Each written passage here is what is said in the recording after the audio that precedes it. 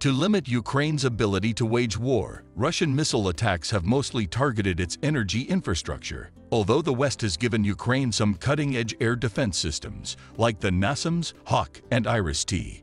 Ukraine has insisted that it still requires more to repel the Russian missile bombardment that is falling on its cities. While Ukraine begs for more sophisticated air defense, a U.S. official claims that Russia has turned to a fresh tactic to deplete Ukraine's air defenses.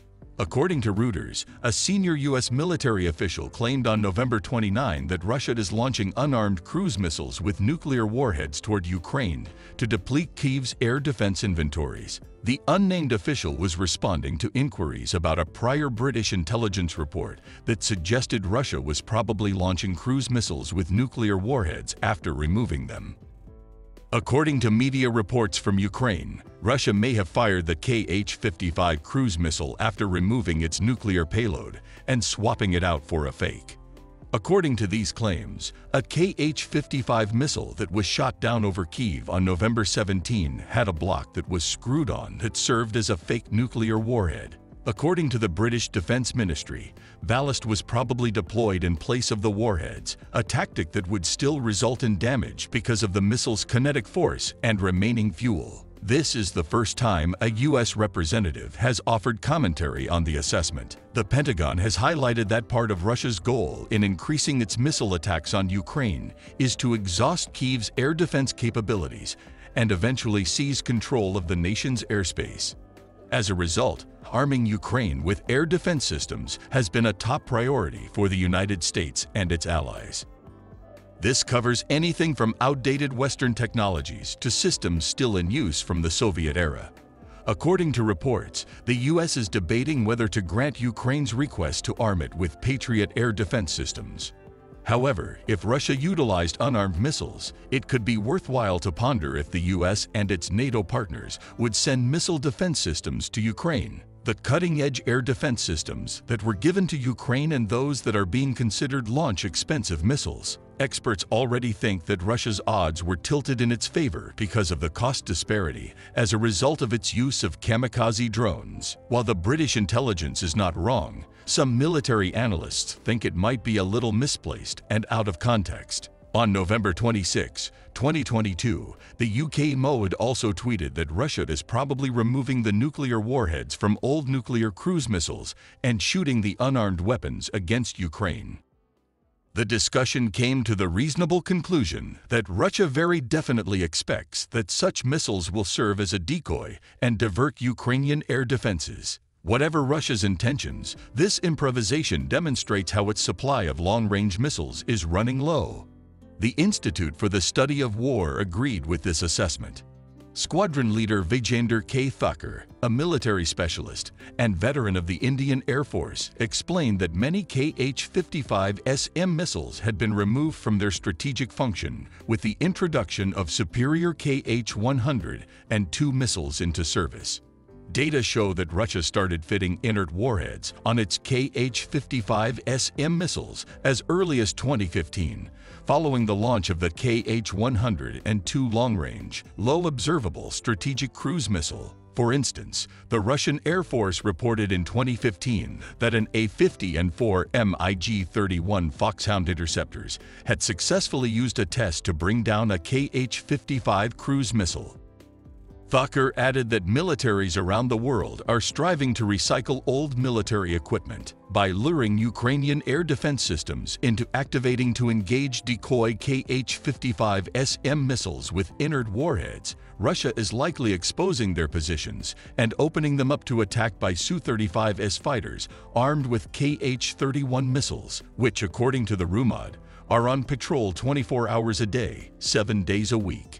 Despite this, as the conflict enters an extremely hard winter, Russia keeps launching missiles against Ukrainian cities. Volodymyr Zelensky, the president of Ukraine, claimed that Russian forces were planning something in the south of the nation and detailed the complex frontline scenario, which included fierce fighting in the country's east, northeast, and south. The Russian military has stepped up its game after being put on the defensive. Over the past month, Russia has bombarded Ukrainian infrastructure with attacks that have destroyed over a third of the nation's power plants, causing frequent blackouts in numerous cities. Utilizing cutting-edge air defense systems, Ukraine seeks to stop further infrastructure destruction due to Russian attacks. Last month, Reznikov claimed that Germany had given Ukraine the first Iris-T air defense system. A short to medium-range ground-based air defense system is called NASAMS, or National Advanced Surface-to-Air Missile System. Air defense has been a crucial part of Ukraine's resistance against the Russian invasion since the start of the conflict. Since the beginning of October, when Russia intensified its campaign of missile and drone strikes against the towns and infrastructure of Ukraine, it has assumed an even bigger significance.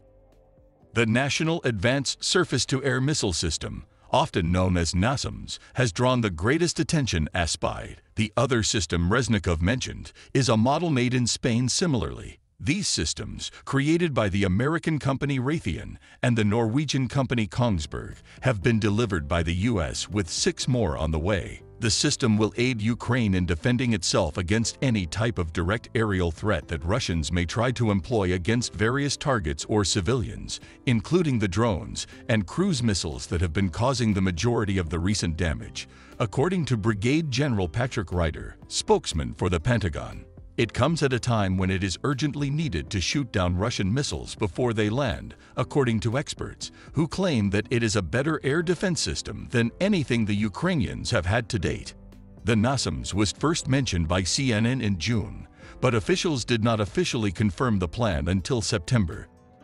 Instead of the president's drawdown authority, which would have allowed the United States military to provide them directly from its stocks, these weapons are being provided under the Ukraine Security Assistance Initiative, which gives money to Ukraine to buy weapon systems directly from contractors. So many Ukrainian soldiers have already finished their system operation training in Norway.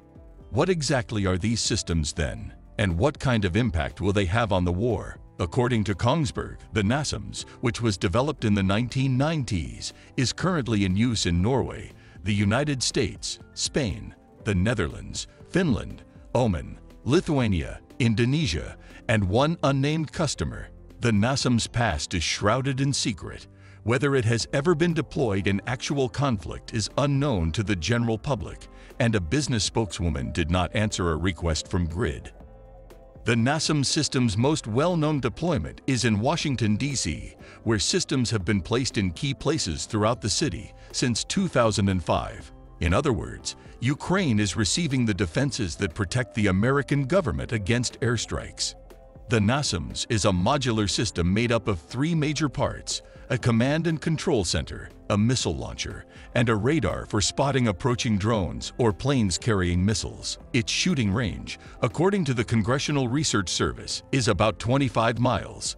The NASAMS is a more modern system with more advanced technology, including an identification system to avoid shooting at friendly targets, even though it is shorter than the Soviet-era S-300 systems now in operation in Ukraine.